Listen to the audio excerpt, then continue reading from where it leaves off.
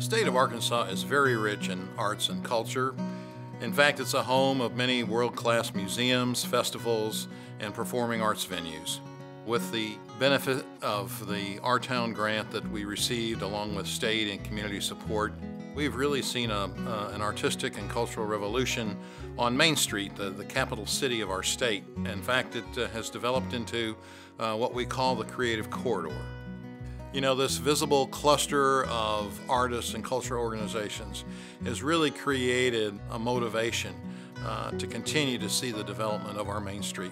It's been a great opportunity and experience to take an area that was dead for 30 years and to breathe brand new life into it. The Arkansas Art Council is really advocating for artists here in Arkansas by creating grant opportunities for artists to be able to make a living. I've watched students throughout Arkansas blossom once they were exposed to art-integrated education. I primarily work with students with creative writing, and I watch students become so comfortable with telling their stories. The work that I do as a teaching artist really, I believe, benefits all educators once I go into their classrooms. They get to see it in a hip-hop form.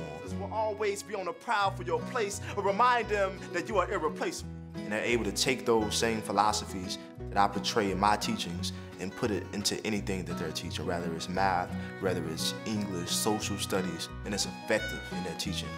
Cities, both large and small, in Arkansas are exciting and alive with arts and culture that are unique to their particular areas, which is what's so much fun about traveling the state and going to different cities and towns and seeing the kind of arts and culture that's being developed. The Hot Springs Documentary Film Festival is the oldest all-documentary festival in North America. This year, 2015, is our 24th year. We have received support from the NEA and from the Arkansas Arts Council for many years.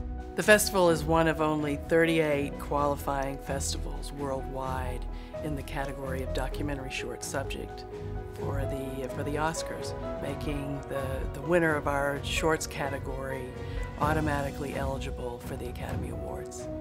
HSDFF gives filmmakers from around the world a voice and brings a world-class festival event to the unique spa city of Hot Springs, Arkansas.